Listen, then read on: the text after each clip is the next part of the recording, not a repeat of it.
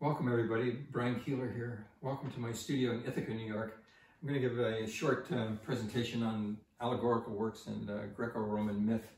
And we'll go right into this painting here, which is my very recent painting. It's a 36 by 44 oil on linen, and it depicts the Forge of Vulcan is what I've titled it. In other famous paintings, it's called Apollo at the Forge of Vulcan. And it's, this one's based on a famous painting by Velázquez, Diego Velázquez, the Spanish painter of the 17th century.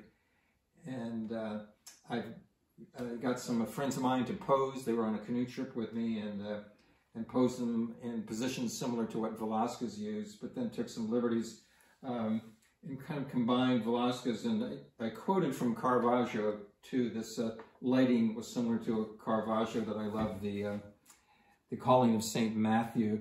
And in fact, the figure here is even reminiscent of that Caravaggio too. But they were both Baroque masters and who I've loved and seen them in their original locations in Rome and at the Prado. So I hope you come to see this exhibit here at the North Star Art Gallery. We'll have many other paintings of mythological themes.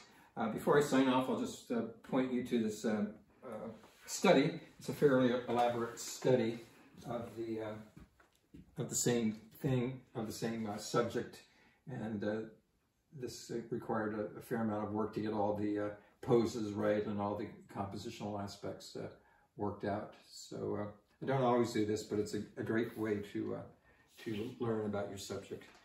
Okay, so that completes this little presentation. I hope you come see the exhibit here at the North Star Art Gallery in Ithaca. Okay, great. Thanks so much.